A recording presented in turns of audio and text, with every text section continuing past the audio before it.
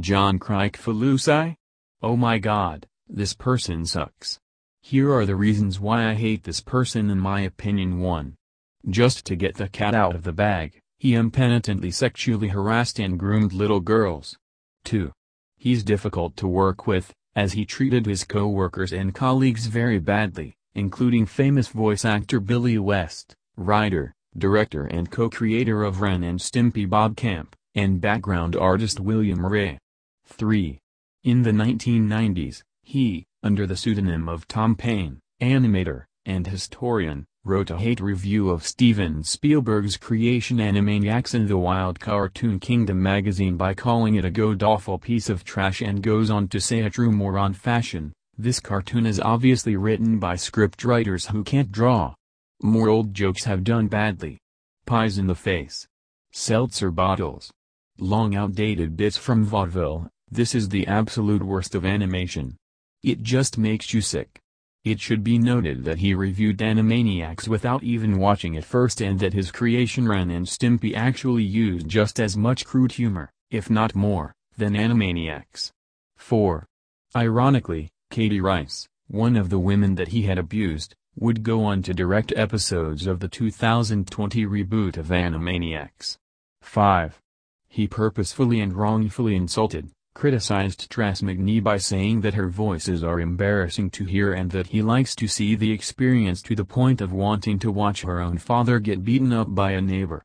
So far, he never apologized to her for that either, indicating that he takes violence and abuse on other innocent people as a joke. 6. He coined the CalArts art style meme, which refers to character designs that have what viewers call the bean face or the inflated cheeks, whereas he refers to characters that look the same. It's a terrible and nonsensical meme, to begin with, since a lot of cartoon creators of shows with the supposed style didn't even go to CalArts, but John used it to diss the Iron Giant, which has been regarded as to be one of the most unique art styles in animation. 7.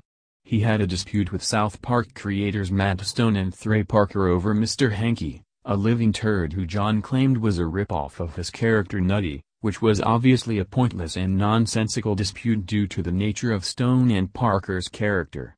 8. He overuses way too much shock humor in all of his shows, going as far as making an adult revival of Ren and Stimpy, which received universal disdain and backlash from fans and critics and is known to be one of the worst cartoons ever made. Not just the worst cartoon revivals ever made, though to be fair, it was mainly Spike's idea, not his. This actually killed any chance of Ren and Stimpy ever getting another revival until 2020. 9. His art style for all of his characters, save for Ren and Stimpy, in the 21st century, is often ugly and disturbing at times. 10. The female characters that he drew in skimpy clothing were underage. 11. The infamous Cans Without Labels Kickstarter campaign was a complete mess, and its production took way too long, being left in the works for 7 whole years from 2012 to 2019 in the 2010s. What a train wreck. 12. On his apology for the sexual harassment allegations on Facebook in May 2018, he hypocritically blamed his bipolar disorder and poor impulse control for the damage done, though it shows that he never takes criticism or responsibility. Lesson everyone, whenever you're thinking of an apology to everyone whom you've messed with very badly, apologize by admitting the mistakes you've made were all wrong to do, not by blaming a disability of your own as an excuse to escape trouble. 13. He has a very unhealthy obsession with cartoons from the 1960s and earlier. 14.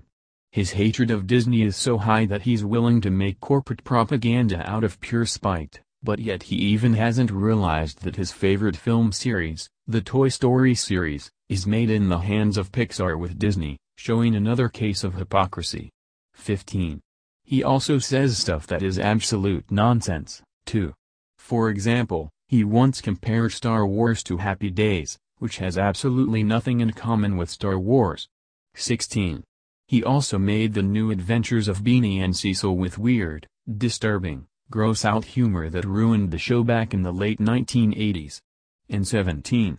After getting fired from Nickelodeon, he basically kept making repetitive adult content that eventually became extremely old. And that's why I hate this person. I don't know who likes or hates this person, so I'm gonna leave it be. So screw John Kricfalusi. And screw Alex Kurtzman. Matt Groening is 644,773 times better than John Kricfalusi. End of rant. Oh, and before I end this video, I'm gonna make 2 final episodes as a bonus. Anyways, this is Peter on White, he PlayStation and Xbox fan, peace out.